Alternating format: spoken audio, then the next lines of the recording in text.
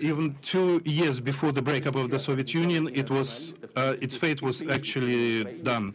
Now the radicals and the nationalists, first and foremost in Ukraine, they think that it's their achievement for that. No, it's not so. The breakup of our country was due to the mistakes by the Bolshevik leaders made at different stages of the state formation and national policy. So the breakup of the national Russia named USSR is for them to be blamed. Despite all these lies and